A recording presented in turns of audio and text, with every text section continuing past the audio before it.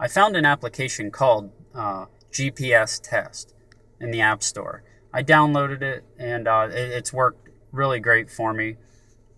I haven't found any bugs in it yet. From what I was reading, I understand that the GPS would stop working after, a certain amount of time.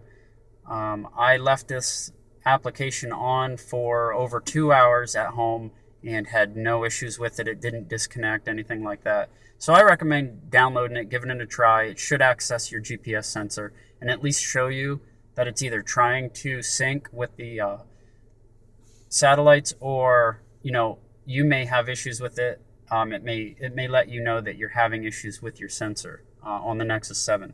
So let's go ahead and get started. I'll open the app up. And at the top and the left, you can see the indicator flashing. You're going to see the GPS on, turn to green when that's solid. And right there, it already, it found 21 in view. So there, it's in sync already. And like I said, it works great for me. I'm in my vehicle because I actually wanted to bring it out and do the miles per hour part of the test. This thing's like a gigantic digital speedometer. So I'll go ahead and show you that once I take a look at the tabs here.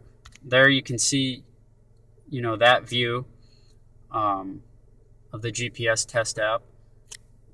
Pretty easy to use, self-explanatory.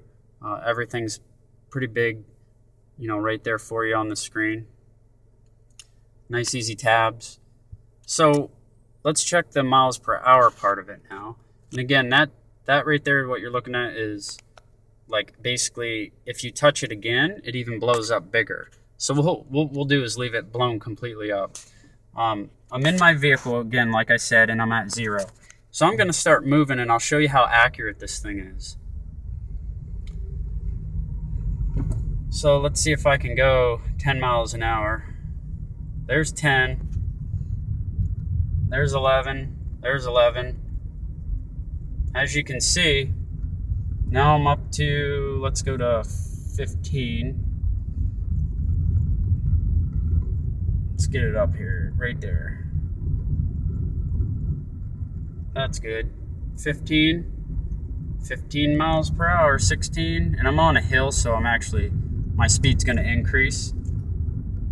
There's 20. So there's 20. So again, a very accurate app. And, like I said, one way to test your GPS on your Nexus 7.